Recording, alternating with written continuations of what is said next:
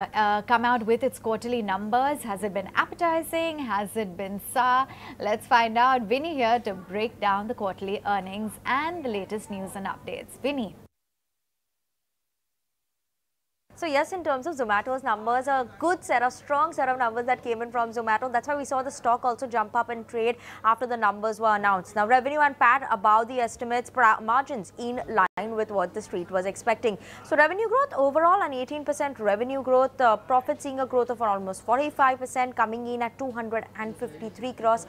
That's the profit of the company. Now, calculated EBITDA has also seen a marked improvement, coming in at 177 crores, which is the calculated EBITDA. Adjusted EBITDA that the company reports, that's coming at 299 crores versus 194 crores. All these numbers are on a sequential basis, on a quarter-on-quarter basis that we're comparing.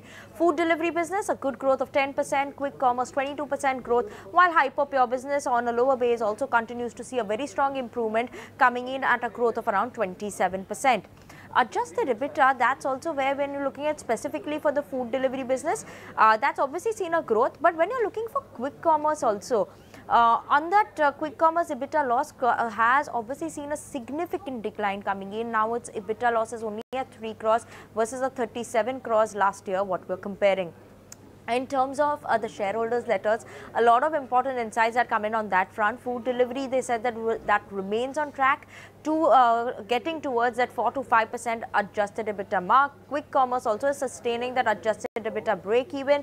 Hyper pure business, strong growth of 27%, like I mentioned, and Blinkit, fingers crossed as everything works out well. The company said that they will be expecting to open 2,000 stores by 2026. For FY25, it's a 1,000 store target. So keeping an eye out on those store openings for Blinkit, that's the quick commerce side.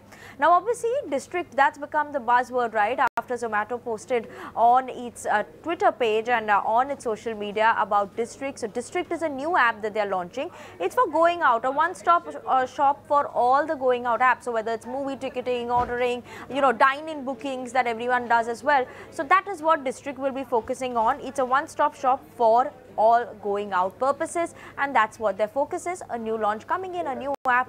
District is what we're watching out for. But all in all, a good number from Zomato.